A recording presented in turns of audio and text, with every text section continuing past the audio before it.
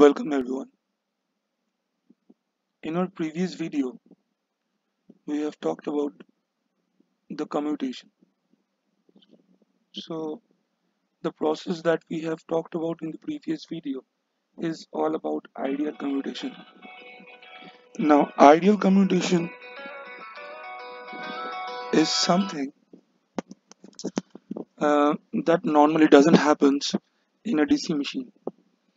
Um, if there is ideal commutation, there will be no commutation problem. Now, um, what is the commutation problem?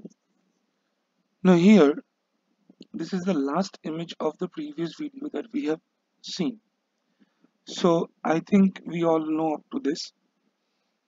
So let's see that 2IA amount of current is going through A as the brush is placed just below A. Now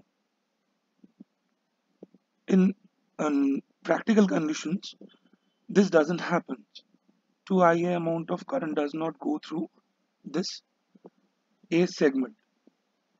The current which actually goes through the A segment is less than that of 2IA,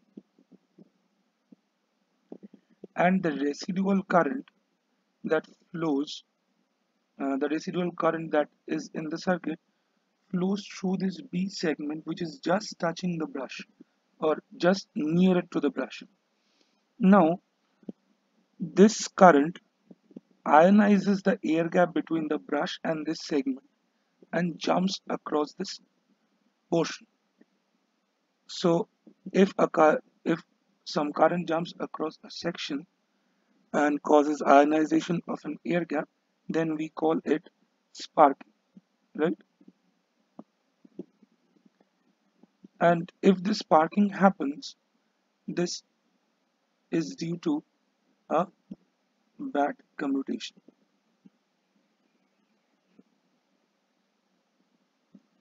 Now, when does this bad commutation happens?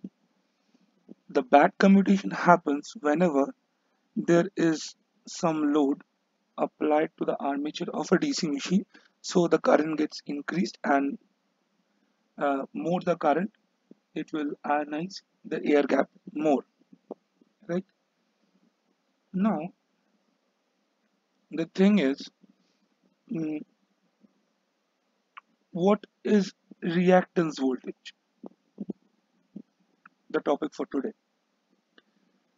Now if a current, let's say I amount of current, is flowing from one end to the other, it requires a potential difference V, so that the current can flow from one point to the other. So here some amount of current is flowing from the segment B to the brush, so there must be a voltage over here, or voltage that is being created over here. This voltage is actually called the reactance voltage.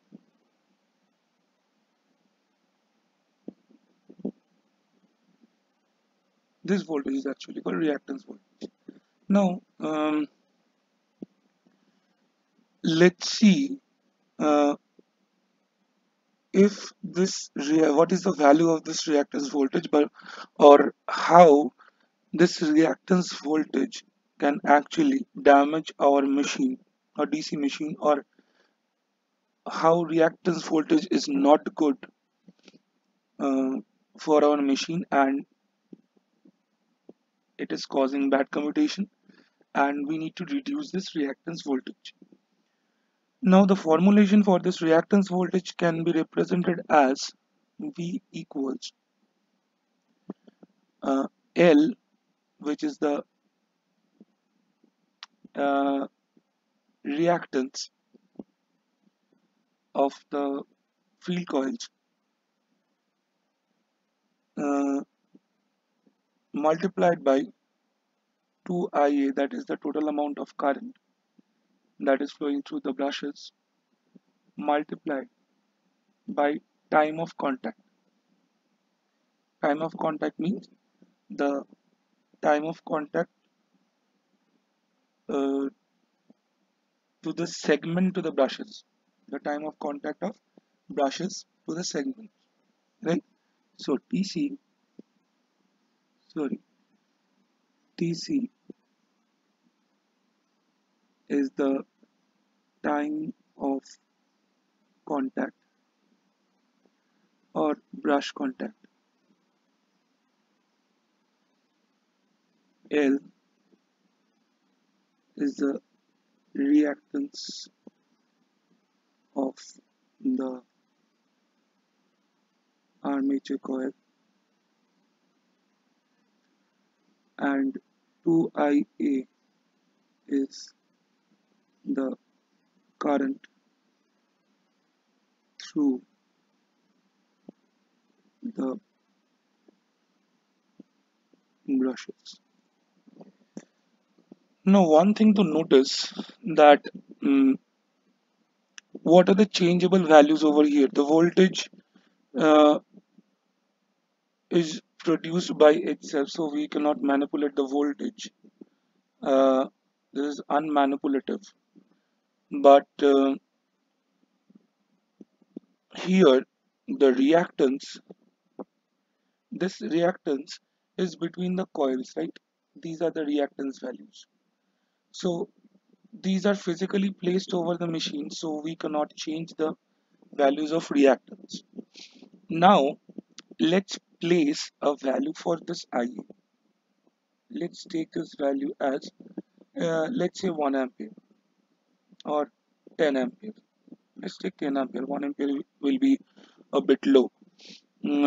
So let's say 10 amperes, right? So now this portion now will become L20 divided by, now the time of contact is very less. It's near about 0.008 seconds, right? 0.008 seconds. And so this is TC. Now if we divide this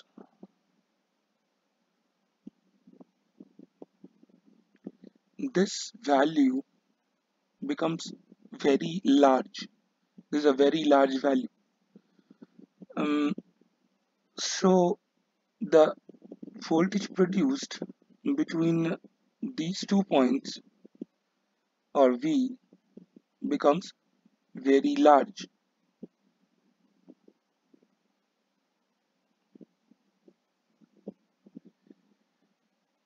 So it causes a problem, or this problem causes bad commutation, or this is called the commutation problem. Commutation problem. Now, what are the remedies of this commutation problem? Now, one of the remedies of the commutation problem, of this commutation problem, that can be physically done, is if the resistance of this brush is higher, if the actual resistance of this brush is higher. So if the resistance of the brush is high, then the current will not be able, the current is low, but won't be able to pass through this brush, right? So that can be a solution. Highly resistive brushes. And we have already talked about the armature reaction in our classes, that due to armature reaction the sparking happens, or armature reaction due to the increase of load the armature reaction happens, and this current becomes higher, and thus the voltage also increases, right? So second condition will be the solution for the armature reaction, the solution that has been produced by the armature reaction. Mm, that is the use of brush shift, although brush shift does not work in case of bad commutation,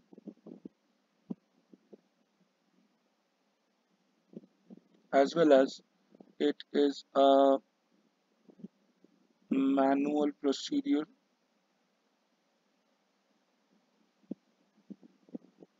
Thus, it is not used in the recent scenario. And number three is the use of interpoles. And number four is the use of compensating windings.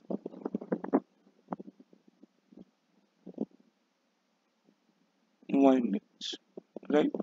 So if you want to know uh, that how interpoles and compensating windings can reduce the armature reaction, that is not provided in your lecture notes.